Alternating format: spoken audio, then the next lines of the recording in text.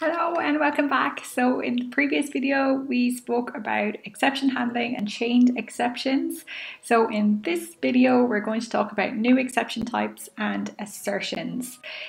So just before I start, can you please subscribe to my channel so that I know to make more videos, and also give it a thumbs up if you like it. Thanks. So now we're just going to talk about declaring new exception types. So as I said, there are certain built-in ones within the java.lang package. So for instance, even from the very beginning, if you're starting out using Java and you use the scanner class, and then within the scanner class you have, let's say, you're going to take the input from the next int, but you input something like a decimal or a float. So when you type that in as the user, but you're expecting an int, it will already throw an exception called a mismatch exception. So it's expecting an integer, but you're after giving it a float. So it will tell you what type it is as well. But with this new types of exceptions, most Java programmers use the existing classes in the Java API, or there are also third-party vendors, or there are also free available ones from the internet as well. But the methods of those classes typically are declared to throw appropriate exceptions when problems occur. So you can write as well a list of processes that existing exceptions make, so you can make your programs more robust. So if you build classes that other programmers will use, it's appropriate then to declare your own exception classes that are specific to the problems that occur when other programmer user uses your reusable classes. So one of the principles of good software engineering is software reuse. So you don't reinvent the wheel and that kind of stuff as well. So a new exception class must extend an existing exception class to ensure that the class can be used for the exception handling mechanism. So it's already built into the java.lang as an exception handling mechanism, but to use it then you have to extend. So again, with extend we have the keyword from inheritance, so as an extension of your family because you inherit. So if you're extending, all objects inherently implicitly extend from java.lang.object, but then you can also extend from the exception. So you can have exception handling mechanism allowed. An exception class is like any other class. However, a typical new exception class contains no members other than 4 constructors. So we already know what a constructor is. I'll put the link below. So one that takes no arguments but passes your default error message as a string to the superclass constructor. One that receives a customized error also as a string and passes it to the superclass constructor, and then one that receives a customized error message as a string and a throwable for chaining exceptions, and passes both to the superclass constructor. And then we also have one that receives a throwable for chaining exceptions and passing it to the superclass constructor. So associating each type of serious execution time malfunction with an appropriately named exception class improves program clarity. So now we're going to take a look at assertions, but before we begin, as well by convention, all exception class names should always end with the word exception so that it's identifiable as an exception class, so that because we also want to know whether it uses the exception handling mechanism, so it should extend an existing exception class, and then it should also use the word exception within the naming convention. Most programmers will not need to declare their own exception classes. Before defining your own, study the existing ones, choose one that's appropriate. If you need to use the appropriate one, then extend the related one. And then so if you're creating a new class to represent a method that attempts to divide by 0, then you can use the arithmetic exception because that already has the division by 0 in arithmetic.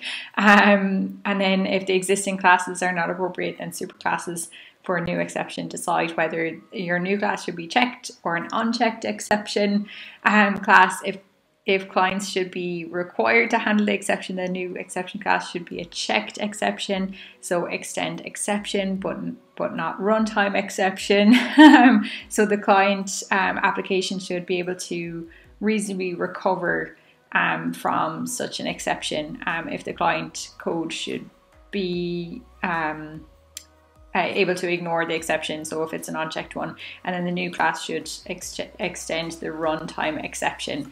So now we're going to look at the assertion as well. So we have our back to basics, our import java.util.scanner class from the java.util package. I've written out some of the comments here alongside it, so it's easier to walk through the code. So we have our scanner, which is part of our scanner.util package, and a simple text scanner which can parse primitive types and strings using regular expressions. I've called it input. You can call it whatever you want.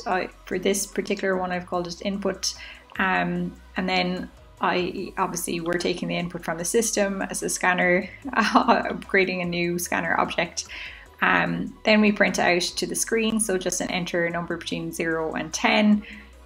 We assign that next integer from the input into number. So we're using the next int method within the java.util scanner class. And we're assigning it to the integer number. And then we make what's called an assertion. So we have our assert is our keyword. Number is less than or equal to 0, and number is less than or equal to greater than or equal to 0, sorry, and number less than or equal to 10, bad number plus number, and then we print out you have entered, and our placeholders, which are our normal %d and our %n for a new line. And if I just run the code, then we have here, let's say if I put in 3, you entered 3, but let's run it again. Let's say if I put in 11, you entered 11. Okay, I know what's happening now. We need to change the preferences in the installed JREs. So we have Java here, install JREs, and if you click it for global changes, you want to click it here, and then your default VM arguments is -EA, and finish, apply and close. And now if I run again, hopefully it will work this time. There it is. Phew.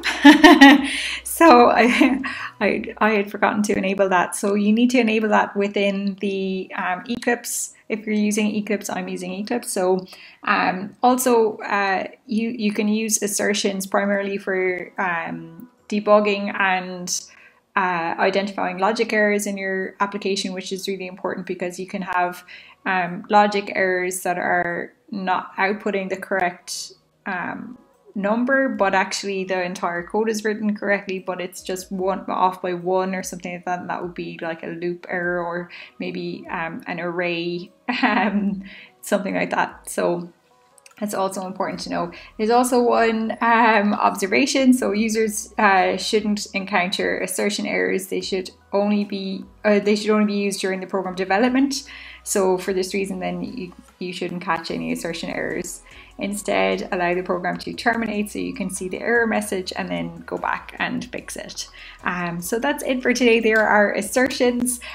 We also have what's known pre and post conditions. So it's similar to the pre and post condition increment and decrement, except a precondition must be true when the method is invoked, and a post condition is true after the method successfully returns.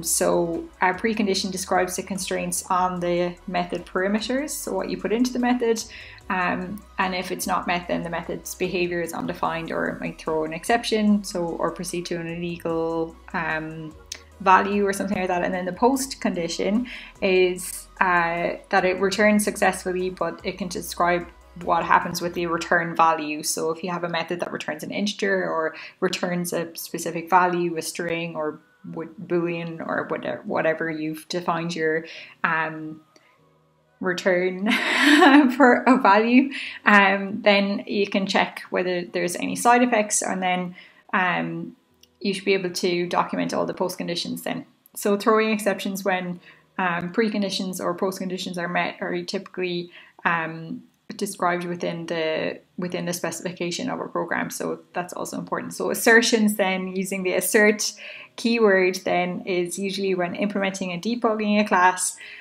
It can be useful for state conditions to be true at a particular point in the method. Yeah, so that's it for today. If you like the video, please give it a thumbs up. Please subscribe to my channel so I know to make more videos. And thanks for watching. Bye.